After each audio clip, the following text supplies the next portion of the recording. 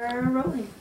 I'm joined here by Meredith Geisler with the Meredith Communication Firm. And Meredith, you're in public relations. Can you tell us a little bit about your business and how it applies to sports? Sure. Thank you for having me. My business is sports public relations. I work primarily with professional athletes. Some of my clients include Grant Hill, Shane Battier, Tim Duncan, Ray Allen, Chris Young, 6'10" pitcher for the now New York Mets, Ross Ohlendorf, another pitcher for the Pittsburgh Pirates. I also work with sports companies that are invested in sports.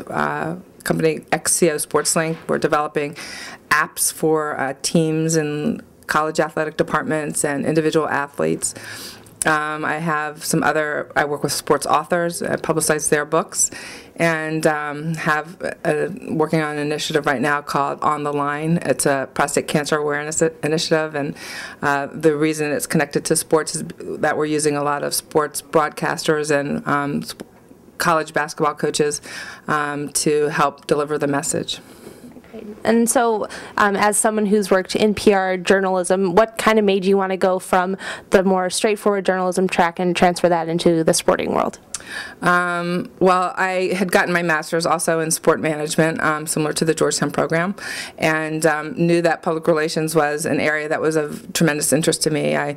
PR is a lot about relationships, about talking, about communicating, about being extroverted, all the things that I think I am. And so it was very easy for me to decide not to do journalism, but do public relations and help deliver and help develop messages for my clients, so that would ultimately end up in media, print, and broadcast. And you mentioned that Grant Hill is one of your clients with the whole Fab Five documentary shenanigans that went on. What was your role involvement in that whole situation, being in charge of his PR? Great question.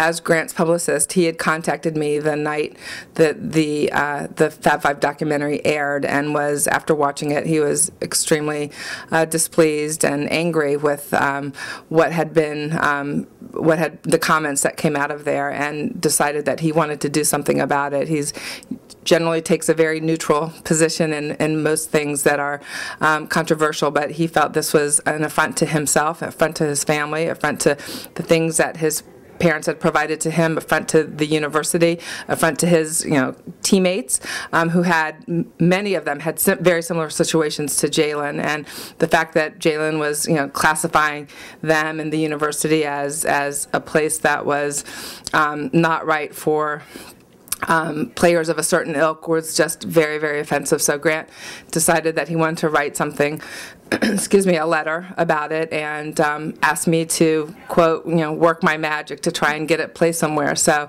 through my relationships with several members of the media, I reached out to a gentleman that I'd worked with from the New York Times and told him, what had happened, and asked if he thought the New York Times would be interested in publishing this, and got back to me and said they would definitely be interested in publishing it online, as well as putting it in the paper, publishing it in the paper. So my role was really, working with Grant to help facilitate coverage of his editorial, and determine, ultimately where it would be printed and publicized.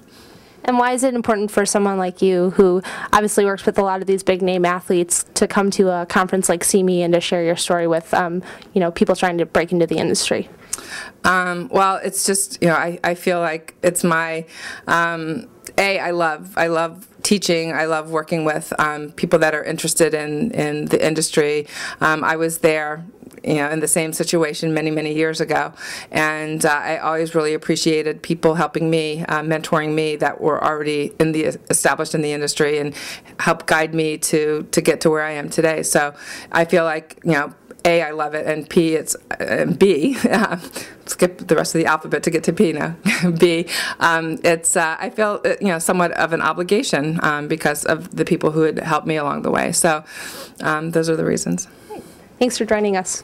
Thank you for having me.